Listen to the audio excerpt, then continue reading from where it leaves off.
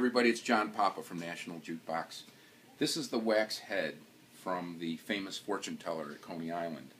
This was made by Ghent Manufacturing around 1928, 1929, and it's been there since day one.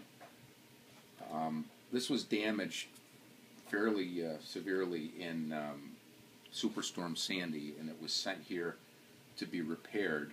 The eyes were messed up and were out of sync, and there was some head damage.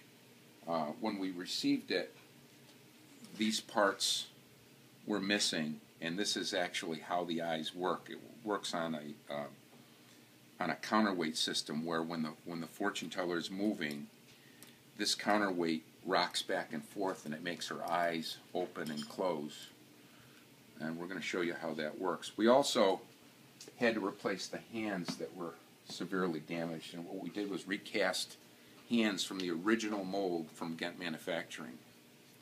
Here's how they came out. Let me see it work.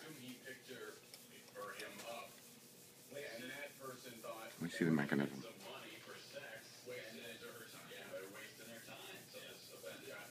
Let's see inside the back of the head.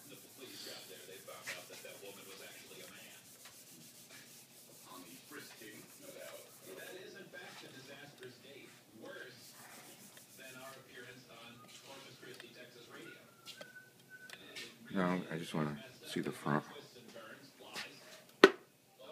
Your face this way, so that way it is this way.